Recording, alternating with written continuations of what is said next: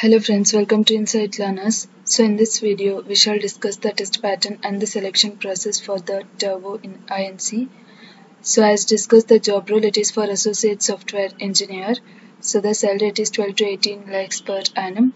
So the selection process or the different rounds that are included are, so there are 4 different rounds. So the first round, it's an online technical test and which will be conducted online. And the round 2, it is technical interview 1 and the round 3 technical interview 2. So there will be 2 technical interviews and the last round will be the managerial or it can be HR interview. So these are the 4 rounds which are included in the selection process. So then first round, so online technical test, so the test platform, so it will be conducted on HackerRank test. So once shortlisted, you will be getting the link for the test.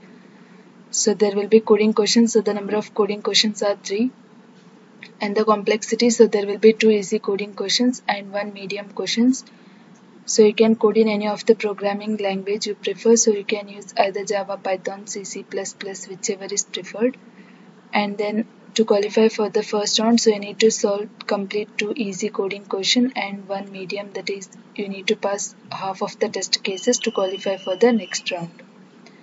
So once you clear the first round, so you'll be getting the invitation for the next round, that is technical interview 1. So in the technical interview, so there will be initial discussion on resume. So whatever you have mentioned in the resume, so you'll be asked questions on that, your skills, your hobbies and all, and which language you are comfortable. So programming language, so based on that the questions will be asked. So be prepared with some of the technical questions like OOPS concepts and then data if you prefer Java. So as they're looking for Java developer itself, so you need to be strong in Java programming. So be prepared on OOPS concepts, then data encapsulation in Java and how it is achieved. So you need to explain with the program. And then collections in Java, and you should be strong in data structures and algorithms. So various algorithms you need to know at least the code snippet of that and some of the SQL queries. And the coding questions, so you can practice from LeetCode or geeksforgeeks.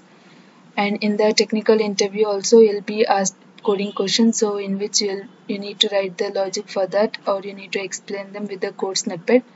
So like coding question, so this was the coding question which was asked from LeetCode. So similar question was asked like house robber, so you are a professional robber planning to rob houses along a street. So each house will have a certain amount of money stashed. So it's related to arrays. So like you can just go through the example and whatever is the input and based on that what is the output, so you can go through that and write the logic. So you'll be given an integer of array numbers which represents the amount of money of each house. You need to return the maximum amount of money you can rob tonight without alerting the police.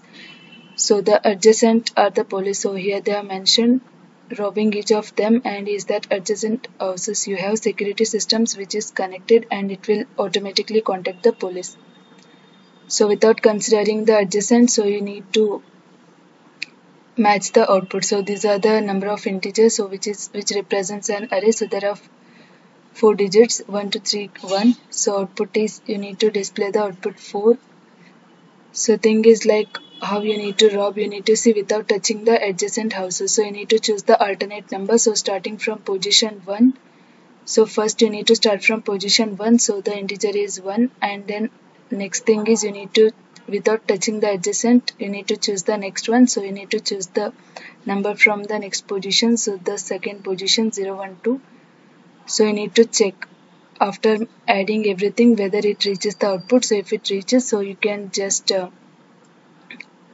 add those array and just display the output. So this was the interview question. This was the coding question which was asked in technical interview. And then similarly there will be the next round will be the technical interview. So in the round 2 also you'll be asked on resume and project. So whatever you have done in the project and what is your contribution, everything it will be asked in technical interview 2. So in technical interview 2, so in the technical interview 1, so they will ask questions, basic coding questions on arrays and everything. And in technical interview 2, so it will be hard, like they will ask questions on data structures and algorithms. So you need to be strong in data structures and algorithm like various binary search algorithm and all.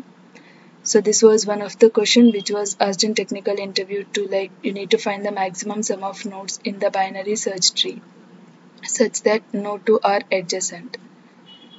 And they also give the steps to solve the problem. So based on that you need to write the code for that and you need to show to them. So this was the coding question which was asked in technical interview too.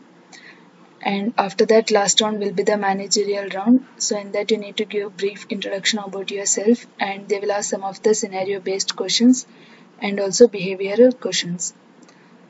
So these are the questions and the selection rounds that are included in the selection process of Turvo. So there are some more questions which was asked in technical interview. So we'll add those links in the description. You can go through the same and prepare on the same. So thank you friends for watching and do subscribe our channel for more updates.